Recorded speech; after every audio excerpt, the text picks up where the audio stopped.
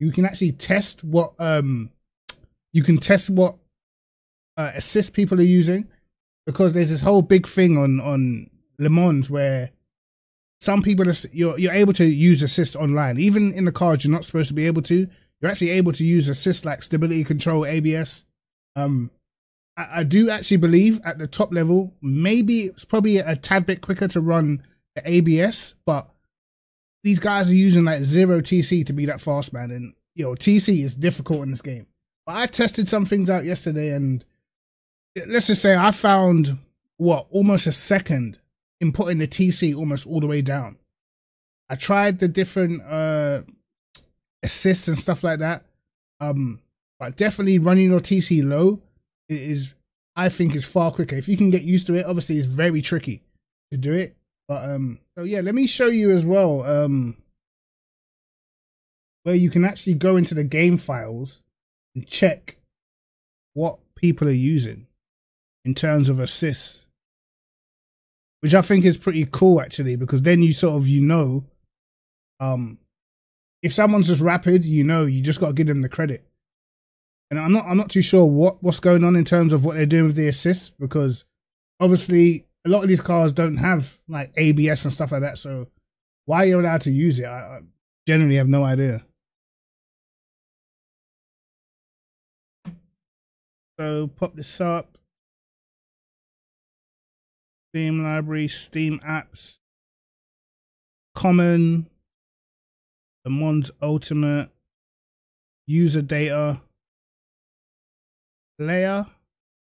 No, I think it's log, and results. So these are all the races that I've done, I think. So I think it's the qualifying sessions, practice sessions, and the races, and it logs everything. Okay, so what race was it? It was the 15th, maybe this one. And you get sort of this document page. If you scroll down, nearer the bottom, I think it's like it basically gives you a rundown of each lap of the race. I think it was this race. Yeah, here it is.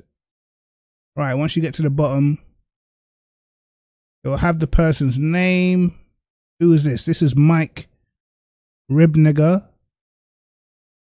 Me. Is this the right race? No, this isn't the right race. No, wrong one. Let's go to... No, it's this one. Sure. Was it this one?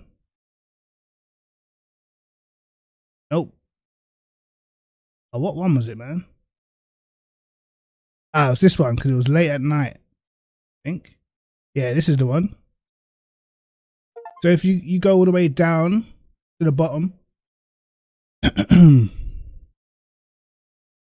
and here you will see, I can't say his name.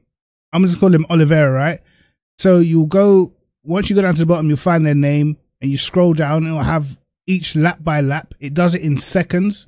So you can see the sector times, but the overall time is basically in seconds. So this is a 1:57.2 right here, which was lap 2 of the race. And if you scroll down, it shows you control and aids that the driver was using. So he's literally just player control and automatic clutch and nothing else. That means he's not using no traction. He's not using no stability control. He's not even using ABS. So he is truly insane. Because if you go to a lot of other people, there's a lot of other people using like different things, So yeah, like player control, TC on 2, ABS 1, stability control 2, clutch, spin recovery, auto lift, auto blip. This guy was using everything. He was literally using everything. So it tells you, man. But I generally do think if you can master the game, it is faster not to use a lot of these things. But you know, maybe they shouldn't have it so drivers can use it in the first place anyway. Like if you're doing, maybe not in the rookies, I think in the rookie races, maybe you can let people use assist, but I think once you get into the silver and the gold, I think all these things should probably be banned, because that's sort of the upper echelon of, you know, of the ranked races. So I believe that's what they should do. I believe maybe they should leave the bronze category, allow them to use assists, but yeah, I don't know, man. It's a weird one. Some of these cars don't even have assists in the real world, so no idea why they've got them in the game.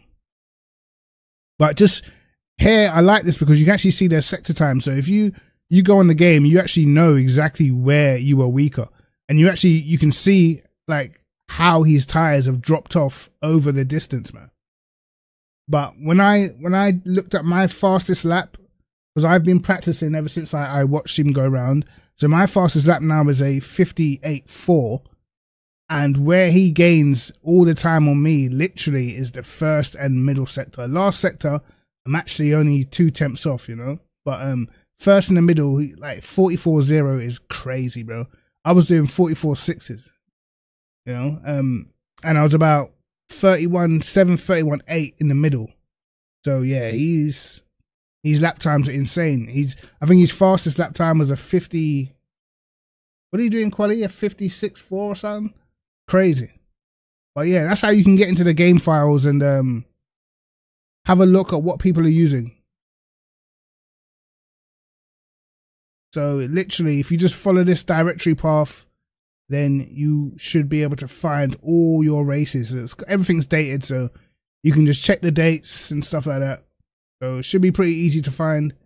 I'm not sure how much space this is eventually going to take up on your computer, because it literally is logging everything, man. I might have to like delete these before long. It doesn't clog up my whole computer.